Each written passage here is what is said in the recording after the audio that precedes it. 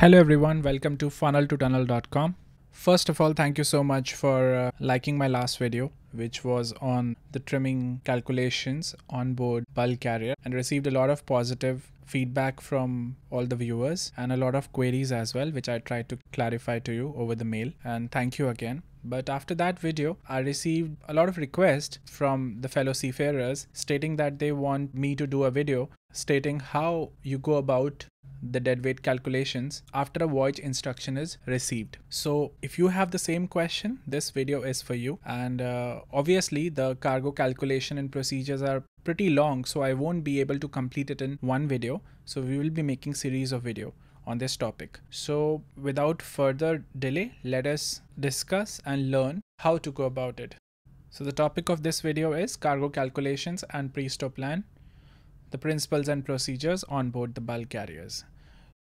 So there are 3 steps of loading cargo on bulk carriers.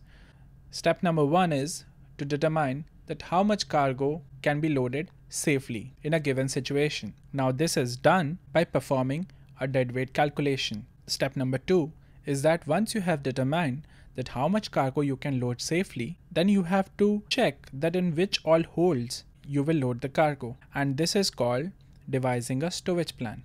The first plan, which is given to the charterers on the basis of the information which the charterers and agents have provided to us, is called the pre-stow plan. The stowage plan, which is tendered after the loading has been completed, is called the final stowage plan. So this is step number 2. And the final step is to determine that how you will be loading that cargo into your ship safely. This is done by means of devising a loading sequence or a loading plan. So we will be learning about all these 3 steps.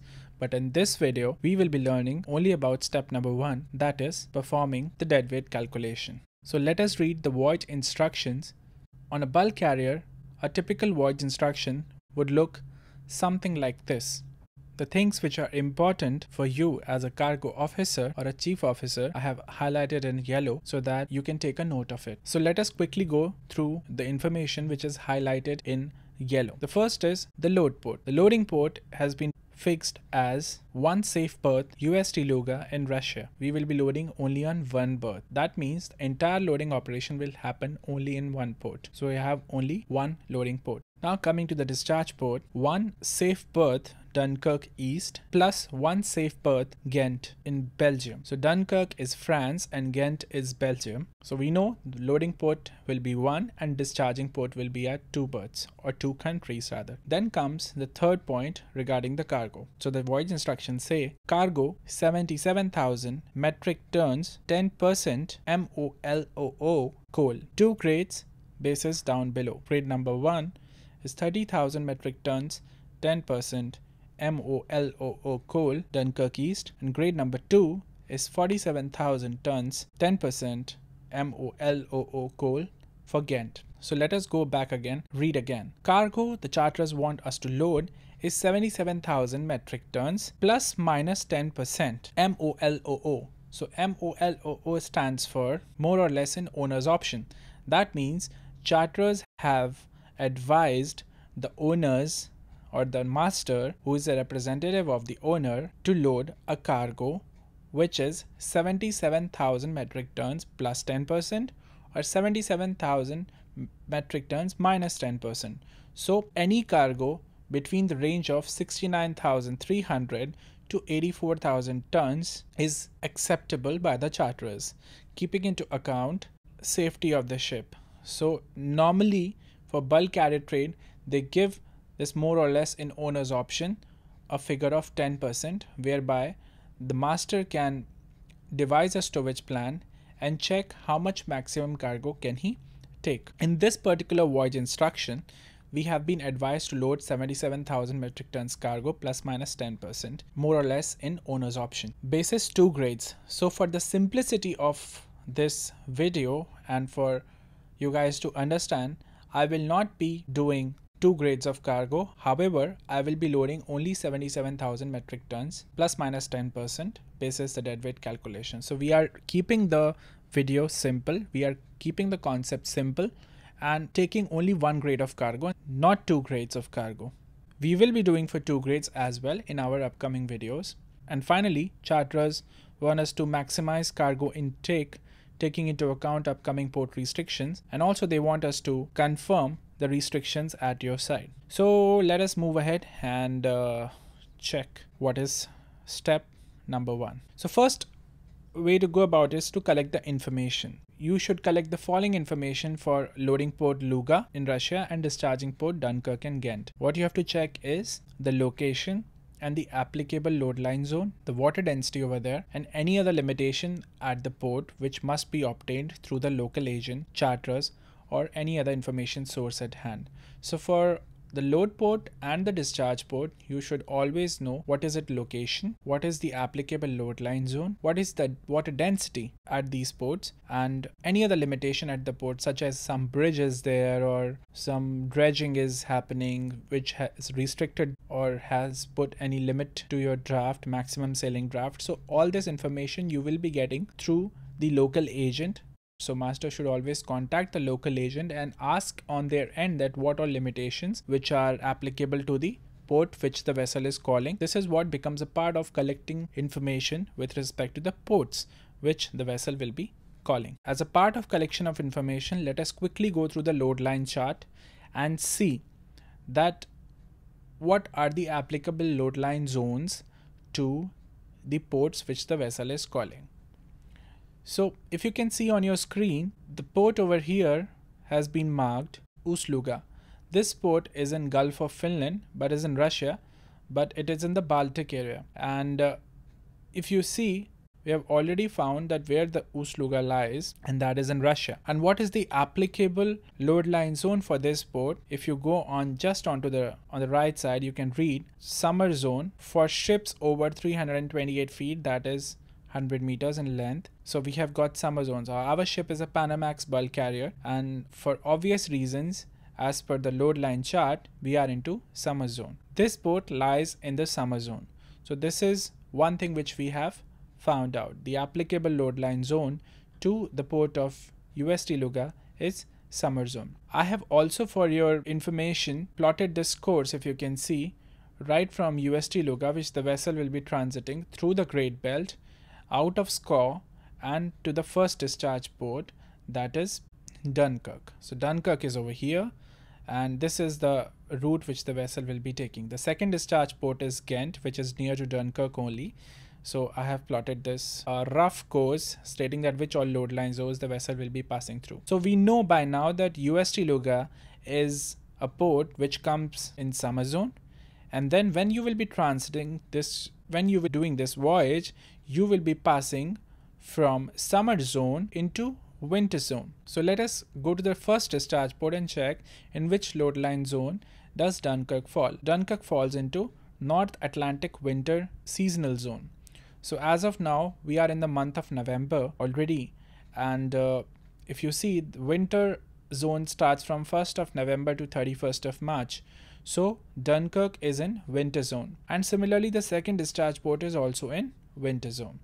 But if you see the voyage of the ship's voyage in midway passes from summer zone to winter zone near to the Skaw. This is the point where the load line zone is changing from summer to winter. To put it simply, the vessel will load in summer zone, and while making her voyage, she will be transiting from summer zone to winter zone at Skaw. After that, the vessel will be fully in winter zone at first discharge port as well as at second discharge port. This is very important for you to determine, because this is the first step. Ensure that which all load line zones vessel will be transiting through. So now that we know our load port lies in summer zone, our first discharge port lies in winter zone, and our second discharge port also lies in winter zone, and during the voyage the vessel will be transiting from summer zone and entering into winter zone at a point in our voyage while passing Skaw. Let us move ahead. Let us go to the ship's trim and stability booklet and determine what is the summer draft and the winter draft of the ship. In this case, the summer draft is 14.486 and winter draft is 14.185. Corresponding to them are the displacements and the deadweight marked. Let us calculate what is the point of limiting draft. Let us try to obtain the point of limiting draft of the voyage. This is very important step, and should be calculated with utmost care. Remember that point of limiting draft determines the draft to which the vessel must be loaded to. Finding the limiting draft will help you to determine that at which point during the voyage should you plan your loading for. You don't want your ship to be overloaded at any point of time during the voyage. At this point, the vessel will be at a position where the ship can carry the maximum amount of cargo without exceeding the limiting draft. It will be at this position the ship can carry the maximum amount of cargo without exceeding the limiting draft. So let us understand this with the help of a table. As you gain practice and as you gain experience, you won't be requiring this table just like any other seasoned chief officer does. But for a start, it is very important. It reduces the mistakes. Let's say that the present position of the ship is marked by a ship model, which I have kept in the same column. And presently, the ship is in ballast condition. From there, the ship moves to the loading port berth. So for that moment, there is no restriction on the ship because the ship is in ballast and the load line zone is summer. Now the ship is at the loading berth and now it has started to load, but now the draft restriction at this berth becomes 14.486 meters, which is the summer draft of the ship. The ship has now departed from the loading port, and just before arrival to the winter zone at Scaw, the draft again is as per the summer zone of the ship, so maximum permissible draft is 14.486. Please note that after loading, the ship is consuming the fuel oil, so therefore her draft is reducing and not exceeding. Also please note that in the loading port, the density of the water is 1, and also at this point, just before transit, the density of the water is 1. So just before entering into the winter zone, again the draft limitation is same, 14.486, which is a summer draft of the ship, and the load line zone is summer. Now the ship has just reached the transition point at Scaw. So currently the ship is just entering the winter zone, and at this point of time, maximum permissible draft for this ship should be 14.185, and that is the winter load line zone draft. So this is the limitation. Maximum permissible draft previous to this stage was 14.486, and now that maximum permissible draft has reduced to 14.185. So what I mean to say that our ship, when entering into the winter zone, should not be exceeding this draft, which is the winter draft. Then again, the ship has now completely entered winter zone, and therefore all the other legs are, if you can see, is in winter zone, which we have already identified using the load line chart. And also there is draft restriction at Dunkirk and also at Ghent. So permissible draft becomes 14.185. Missed out this digit of 5 in the last, but these three drafts are 14.185. So apology for my typo error. I have included in this slide the distances between ports. So if you see the table, now you can readily understand that at transition point, the vessel draft, like I said, should not exceed 14.185, which is the winter mark of the ship.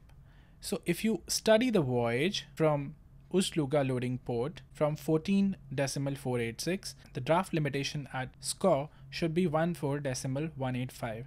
So this is what is the limiting point of this voyage, and this is what the limiting draft is. So this is a very important concept for you to understand, that where in the voyage is the limiting point coming. So this is what the limiting point is. We have to plan for this stage of the voyage. In order to put it simply, we have to plan our voyage keeping the transition point into the account, because it is over here the draft limitation is reducing to 14.185. So we need to plan for this stage of voyage like I have marked. And how are we going to do that? Let's go ahead.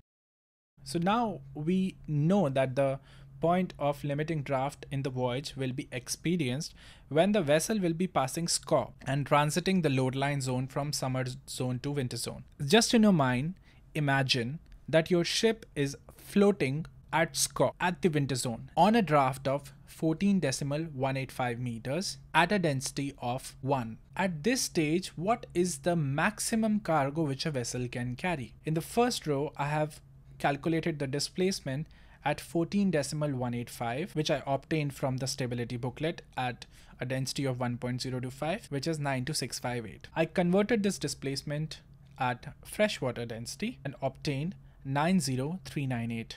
As you can see, I subtracted the lightship and obtained the deadweight of the vessel. And from this deadweight, I subtracted all the consumables, for example, fuel oil, which I am expecting while passing SCO. And same as with the diesel oil, which is expected figure while passing SCO. Again, I have subtracted freshwater, unpumpable ballast, slop sewage, and the constant of the ship. So at this stage, the maximum cargo that a ship can carry is 75,830 metric tons. And I hope that you have understood this concept till here. And if you have not understood this concept, feel free to drop a comment below.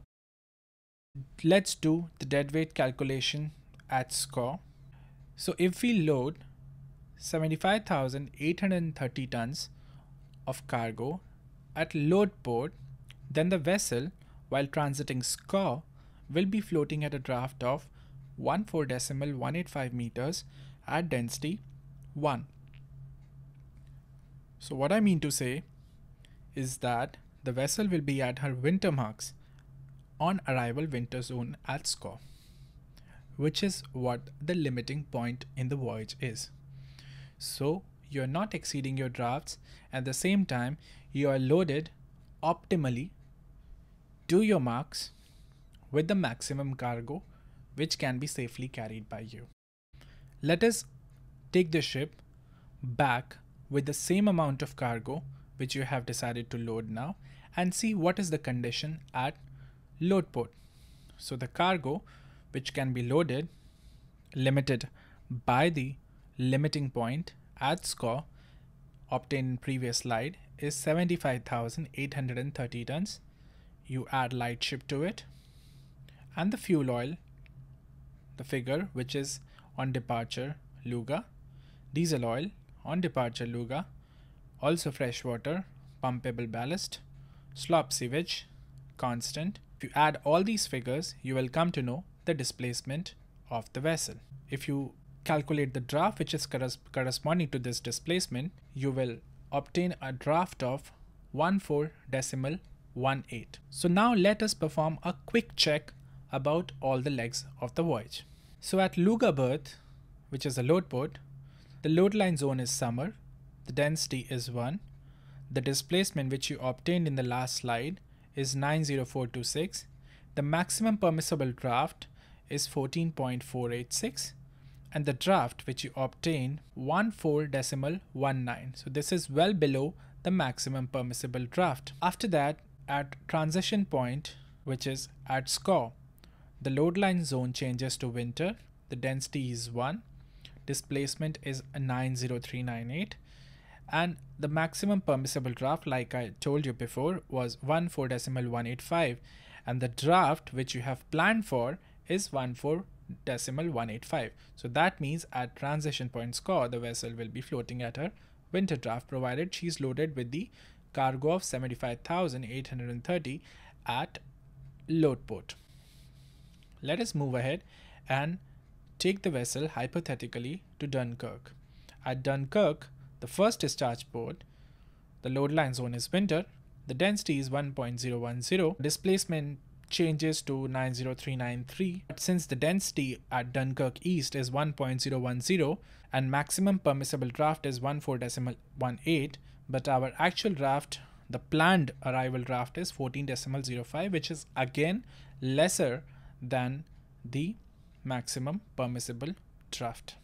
And with the help of little bit of common sense, you can easily assume that your draft will be much lesser than 14.18, because as per the voyage instructions, you will be discharging about 30,000 metric tons of cargo at Dunkirk.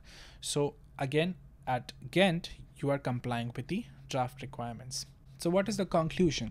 It is very important to find the limiting point of the draft during your voyage. It is very important to study each and every leg of the voyage and determine restrictions for each leg. Try to gather information from agents, charterers, guide to port entry, or other information sources which are reliable. Always make sure that the drafts are not exceeded than permissible for any given leg. So to conclude this example number 1, a total of 75,830 tons of coal can be loaded at load port Ust-Luga so that when the vessel is passing SCO, which is the transition point of summer zone to winter zone, the vessel will be at her winter marks. So like I said, the 3 steps of loading cargo on bulk carriers which are shown on your screen, we have completed the deadweight calculation. This was the first example which I explained to you for performing the deadweight calculation. After this video, we will be discussing 2 more examples of performing the deadweight calculation. And after that, in the upcoming videos, we will be using the same 3 examples and creating a stowage plan for each of them. And finally, we will be devising a loading sequence for the same voyages. So like I said, we have completed step number 1 for example number 1. In the next video with another example. Thanks for watching.